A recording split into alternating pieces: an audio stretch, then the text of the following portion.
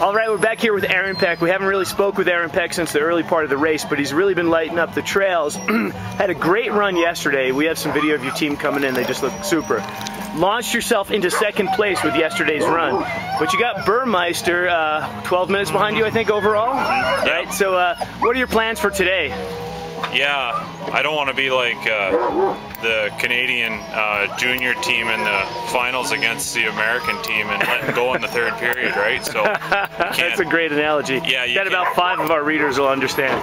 No, if anybody knows hockey and follows junior hockey, all the Canadians will understand. Yeah, you can't let your guard down, and yeah, it's been a really good feeling to be launched into second place like that. But boy, I know how fast that team can run over there. It's just, and I know my team's fragile right now, to be honest. You know, we've used every reserve we have to get to this point, and running my best dogs every day, not been able to leave anything. We haven't left anything on the table, so we've done our very best. I didn't even go in through the race. I don't even usually consider today. I consider Kemmer the last day. Right. That's the day I pour it all out, put it all on the table. Right. And yeah, I guess we'll play defense today. Yeah, it's funny to see in this race some teams gain momentum and lose momentum over the course of time. You see some teams on an upswing, on a downswing. I didn't really see that with your team. I saw kind of a steady, just very strong pace throughout, you know, just gaining positions each day.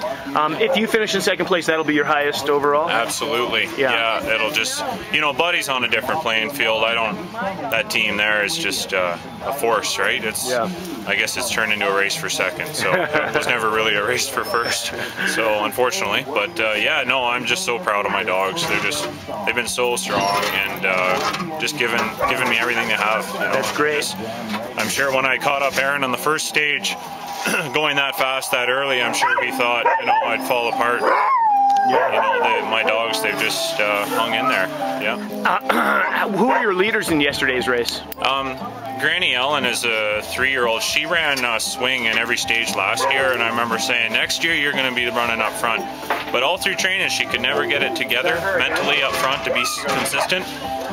But in stage 2, I ran her in a big Pinedale, and she's been leading ever since. Wow. She's just been a force. And, she finally came into her own, right? Right when she was supposed to. Oh yeah, I'm so happy. Yeah. And she's so fast up there and just so hard driving.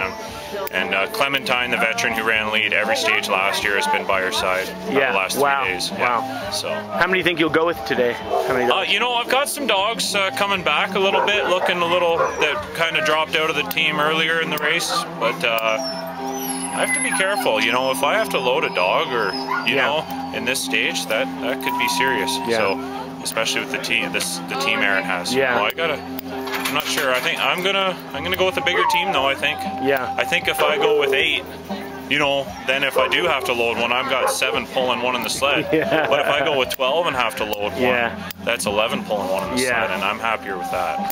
So. And you don't have to really worry about dropping further than third, because Lance in 4th is quite a ways back. Yeah, I mean, you'd have to have a disaster. I can't see having a disaster. I've got confidence. They've been this solid so far. Yeah. Great. Well, thanks, Aaron, and we'll try to catch up with you afterwards. Okay, thanks. Good luck today.